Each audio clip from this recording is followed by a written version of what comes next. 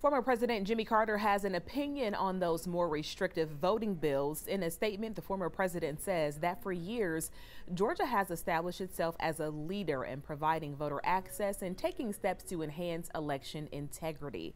However, he said state legislators are working to turn back the clock through bills that would restrict voting access. Because of that, he said he's disheartened, saddened, and angry. We've posted the full statement from former President Carter on 11alive.com.